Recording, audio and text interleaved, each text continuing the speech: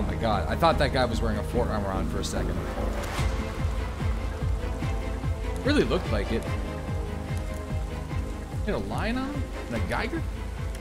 Damn.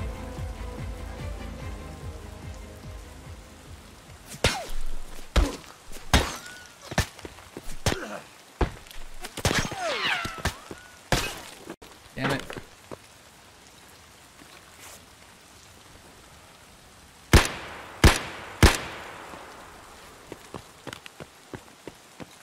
Ugh. Ah! There we go. I have no other meds, man. Alright. I'd love to shoot at this guy. But I have to think about it. Like, do we want to attack this person and try to get a painkiller that way? Because if we don't find them, then we're fucked. We gotta go find the meds. More than one? Probably not. Probably not.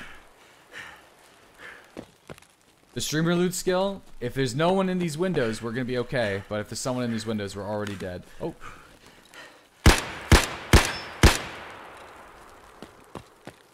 Oh, there's a guy right there. Damn, I need the morphine. Fuck, there's no morphine. Oh, alright. I would like to go after that other guy, but we don't have time.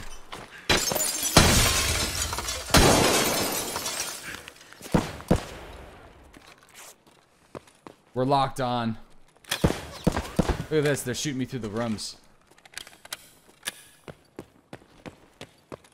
What the fuck is going on there? The scavs are broken and they're locked onto me. They're dialed in. So no matter where I am, they're gonna start shooting at me through the walls. They might not hit me, but they're gonna try. Look at that streamer loot perk.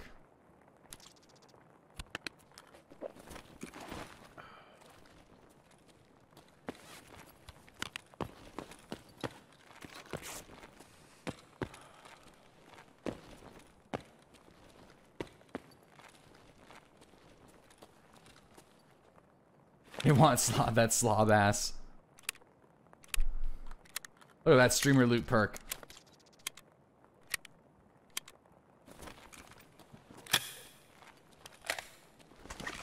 The streamer attention elite perk. They're hunting me down. There should be more. Might be more too. Might be a pistolier here soon.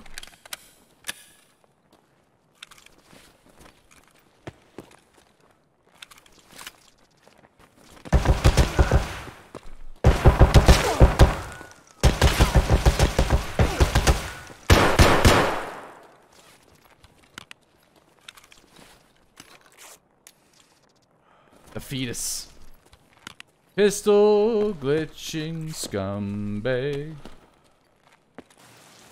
You're either good or bad in Siege? Yeah, I never got into it. For me though, the perfect stream game needs to be something that can be enjoyed solo. Solo and with groups of 2, sometimes 3.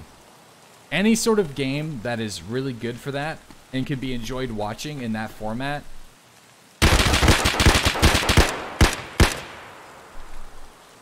is a good game to stream. Well, Rocket League's a good game to stream. Yeah, Rocket League's good. Great. I think Rocket League's one of those games. I think we killed that guy.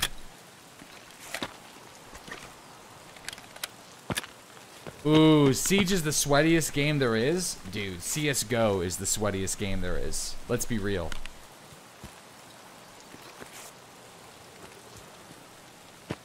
I actually kind of like CS, how it plays, but I got out of it because of how sweaty it is.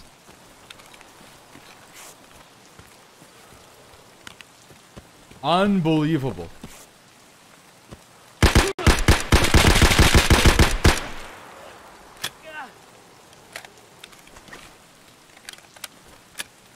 What's wrong with my meds? My meds are like misbound.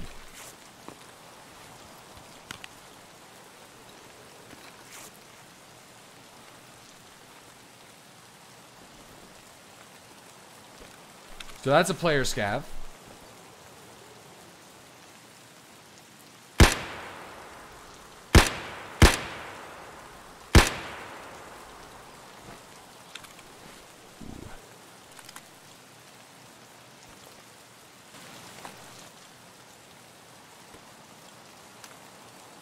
Кепка ёбаная!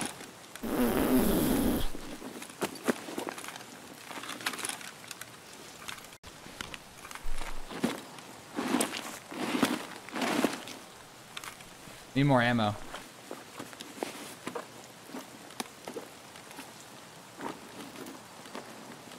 Вот, блядь, ебашь!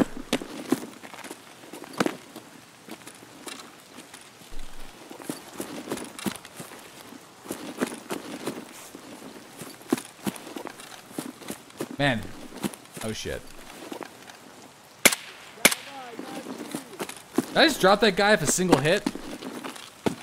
No, he's still alive, isn't he? No. Dead.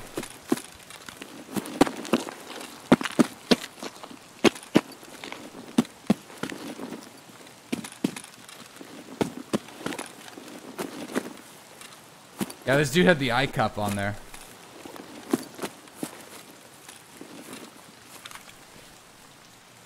Dude. Everyone's got the SKS. Man, I wasn't able to complete my mission. That's fine. Well. Now we can complete our mission. We have time.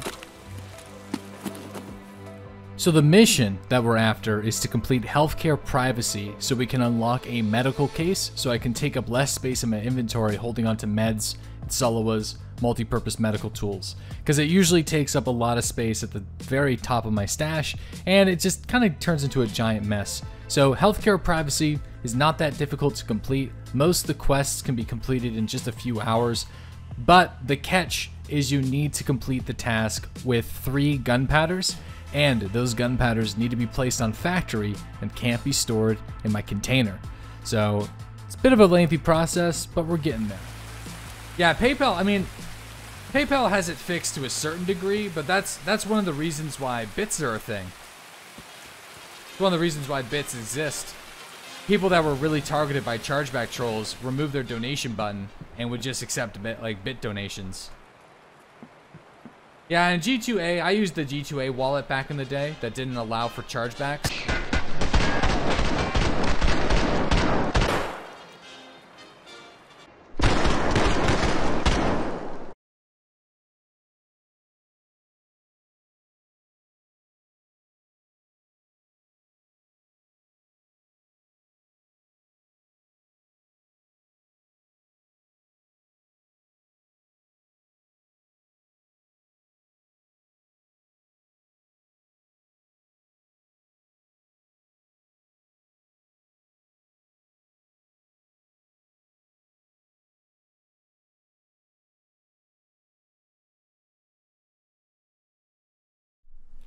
The SKS really has been shining for me lately, especially with all the changes to the ammunition and the armor. 7.60x39 has really been my go-to budget round this patch so far.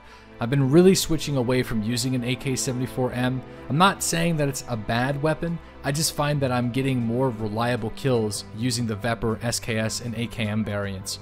It's also important to mention that 7.62x39, or just the round that's used in the SKS, is one of the most common rounds to find while killing scavengers. Most scavs have a VEPR 136 on them, it seems, or an SKS, and it's very easy to just unload those magazines and grab them. As well as a lot of other players are running very similar builds to what I'm running too. Beginner players are using VEPRs and SKSs. Intermediate and expert players are running AK-103s and AKMs. So the ammunition is everywhere, and that is important whenever you're considering the fact that I can't buy any ammunition. So patch 0.9 is coming around the corner, so what does that mean for the hardcore challenge?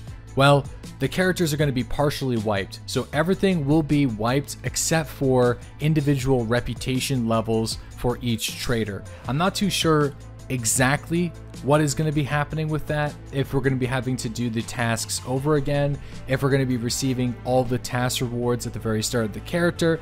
It's sort of up in the air at this point, but basically certain trader reputations will be saved, everything else won't be. So most likely the PMC task grind will continue for next patch for those that wish to seek it out, but I do plan on doing a Season 3 next patch.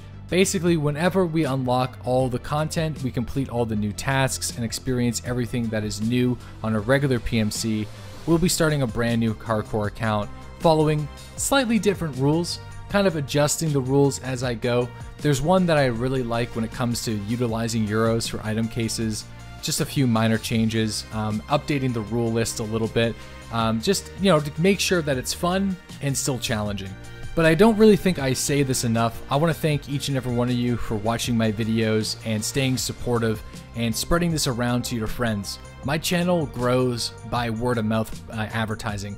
I don't really go above and beyond to do any ridiculous collaborations or advertisements or anything like that. So honestly, this community lives and breathes through your support, and I do appreciate that. So if you watch the streams on a regular basis or watch the YouTube videos and subscribe here to the channel, I just want to say thank you guys for sticking with me and being supportive and making this dream a reality.